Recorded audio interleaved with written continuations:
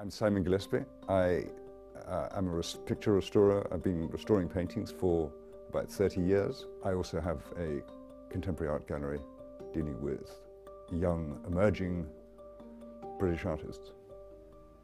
Because it's that villagey, attractive, aesthetically pleasing place to be, and I can entertain clients. I love the quirky, small streets and sort of great architecture it's got as well, which is also one of the pluses of this area. In amongst all of these houses on these small streets, there are some fantastic big, well-made mansions with amazing interiors, and I'm lucky enough to get into them sometimes because of my work.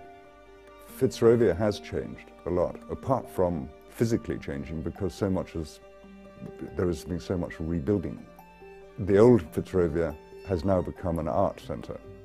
In the last 5 years, there are probably 35, maybe 40 galleries in this area. Fitzroy is an area of London which is like a little island, a forgotten space. And it's a very quiet, nice place, but it is a wonderful part of English history.